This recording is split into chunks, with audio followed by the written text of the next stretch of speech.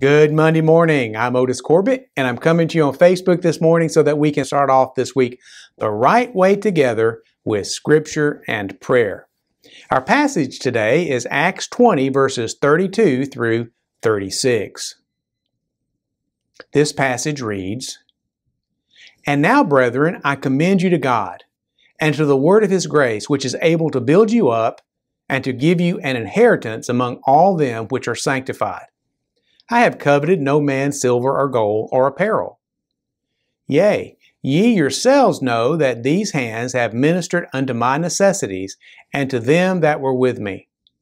I have shewed you all things, how that so laboring ye ought to support the weak, and to remember the words of the Lord Jesus, how He said, It is more blessed to give than to receive.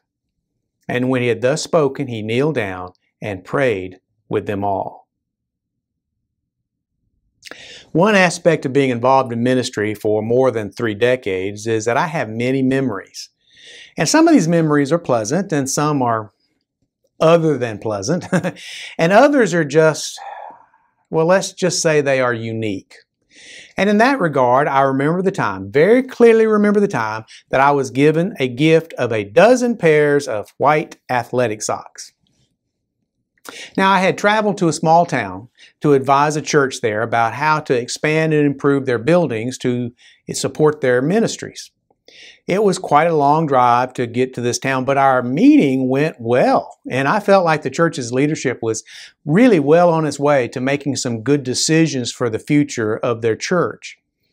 As I was about to take my leave from this group of people, I felt a tap on one of my shoulders, and one of the lay leaders of the church asked me to walk with him out to the parking lot. When we arrived at his car, he reached inside and pulled out a plastic bag, which he thrust into my hands. "We know you had a long drive up here," he said.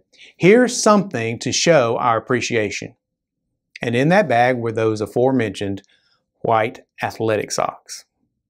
Now, the missing element to this story was that the town in question was known for being the location of one of the largest and, frankly, one of the last garment factories in our state, which, as a matter of fact, produced socks. Socks were, therefore, a common and eminently practical gift to visitors to that town. It happened all the time. Beaming with pride, my host said, "I hope you enjoy these." And I did. Those socks were an unusual gift in many ways, but I used them for many months. I was glad to have them, and I was also glad to allow my host to enjoy the blessings of generosity. Paul also knew the blessing of giving to others. In fact, generosity was an important thing to him. It was so important that he included it in his last words to the elders of the church at Ephesus before being taken to Rome for his audience with Caesar.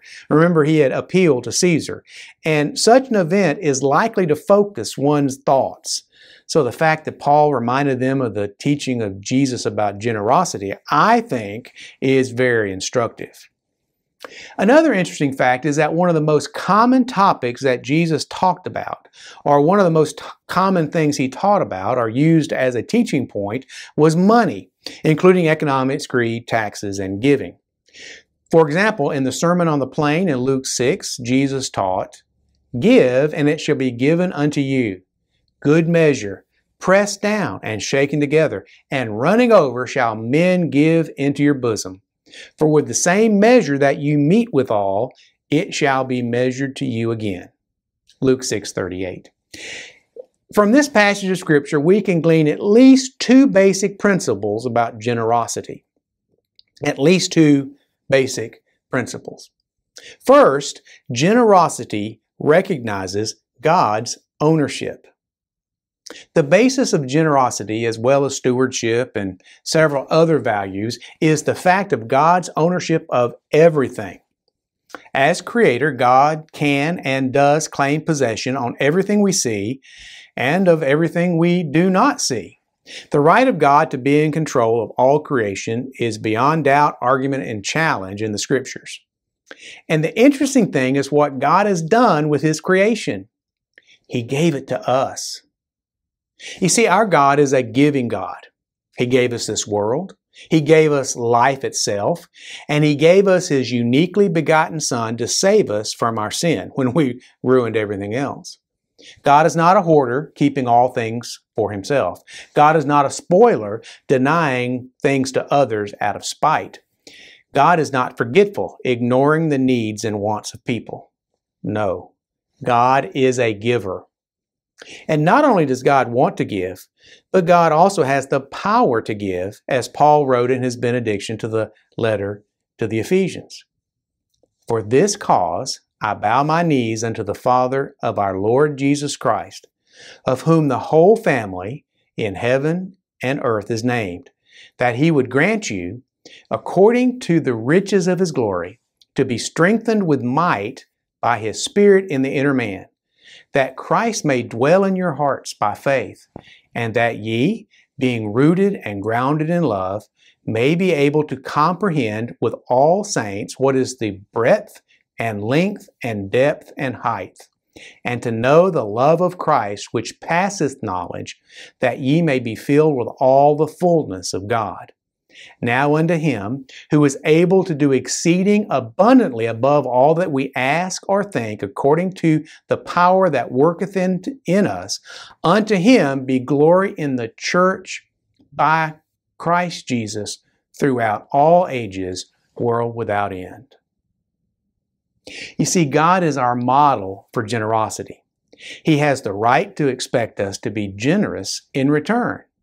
And in fact, when He made His covenant with Abraham, God told him this very thing. He said, "And I will make of thee a great nation, and I will bless thee, and I will make thy name great, and thou shalt be a blessing. And I will bless them that bless thee, and curse him that curseth thee, and in thee shall all families of the earth be blessed." Genesis 12, 2 and 3. God's people are clearly intended to be generous people.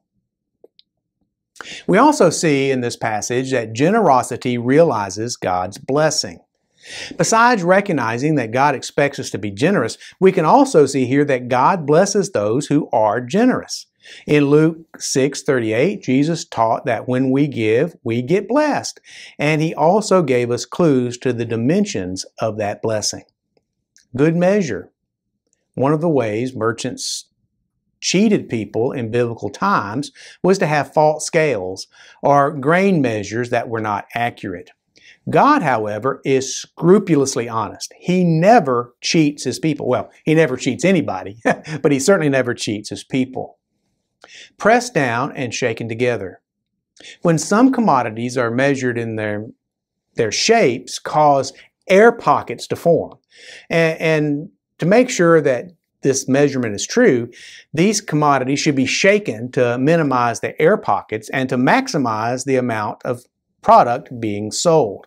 And this is why that boxes of cereal are labeled to note that they are packed by weight and not by volume, because there's often a lot of air at the top of those boxes of cereal. If we were buying cereal from God, He'd shake the box so that the cereal would settle to the bottom, but then He'd top it up with more cereal on top. Running over. God is not cheap with His blessings. They are so great that they would overflow any container in which they could be put, should that be physically possible. God is generous, and He gives us exceeding abundantly above all that we ask or think. When I was in seminary in New Orleans, I learned about a French word that was commonly used in that city, and that word is lagniappe. This means a little something extra, like the 13th donut in a baker's dozen. Now, when we give, God blesses us with more than just lagniappe, more than just a little more. He gives us more than a little extra. He pours out His favor on us, the way that Mary poured out the expensive perfume on the hair of Jesus during the supper at Bethany. Our God is an extravagantly generous God. In conclusion, I once heard my pastor, when I was in high school, describe the way of the world when it came to possessions. This is what he said. He said, the world says, get all you can, put it in a can, put a lid on the can, then sit on the lid. On the other hand, love really doesn't help anyone unless it is given away. And since God is love, it's natural that He is a giving God. Thus, it is natural that we should be generous people as we imitate God's behavior toward us. Now, let's turn our attention to a time of prayer. Each week, we want to pray for a different church. So this week, pray with me for Mount Pisgah Baptist Church and Pastor Ed Gaines. And please also continue to pray for our churches without pastors, particularly our bivocational churches, but really now, all of our churches are having a hard time these days finding a pastor. Pray for our pastors without churches. The sheep need a shepherd. Pray for those affected by Hurricane Ian. Pray for the first responders and for really all the governmental agencies that are working to help people recover from that storm. Pray for our Southern Baptist Disaster Relief volunteers and then other groups of volunteers as well who are giving of their time and talents and effort and energy to help out. Pray that they all stay safe and that the recovery efforts go well. Pray for all of those on fixed incomes and others right now who are struggling with food insecurity because inflation really is starting to bite. It's really starting to impact a lot of people. So pray for them and pray for a general improvement in our economy so that food and other necessities would become less expensive and more affordable. Pray for all those groups like our Christian Service Centers that are helping people who need that kind of hand up as they continue to face these economic difficulties. And pray for the Covington Baptist Association. Pray that we would grow stronger and more unified as a fellowship of Southern Baptist churches in Covington County, Alabama. And pray for our annual meeting, which is going to be October the 20th at West County Line Baptist Church. So pray for these things, and I will pray that God will give you a good week and that you would feel His blessings every day.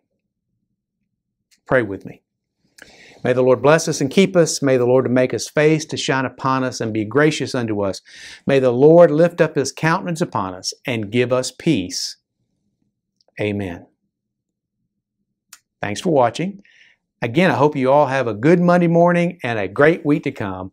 See you again here next week.